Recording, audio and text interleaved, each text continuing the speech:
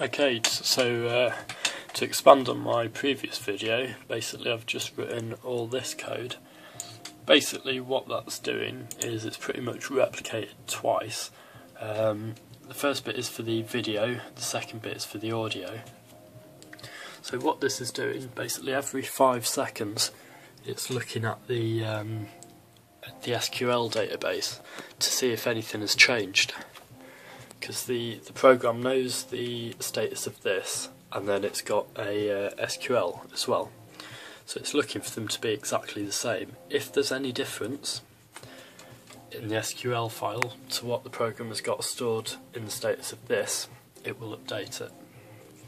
So if we just go into where it's running, which is this one, this is just debugging text I've got at the moment. So it works both ways. At the moment you can see here video outputs, hopefully you can see it, is basically the same as here. If I change something on here, for example change output 1 to input 1, and it updates it on there, here it will be updated. You can see that's changed there. Everything's in sync, brilliant.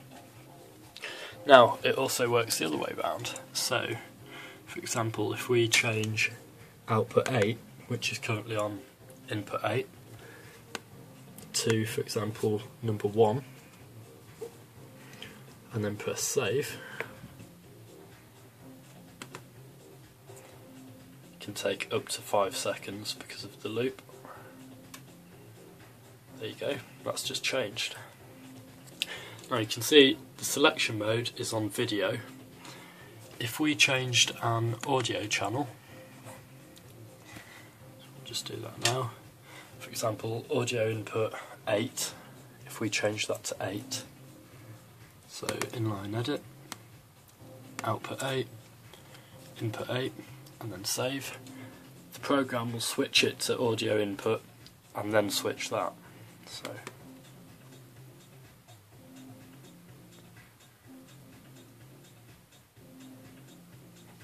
there you go, you can see that's just changed.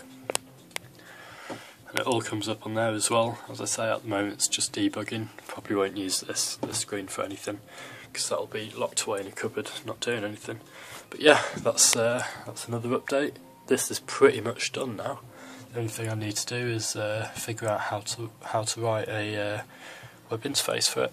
So thanks for watching, cheers, bye.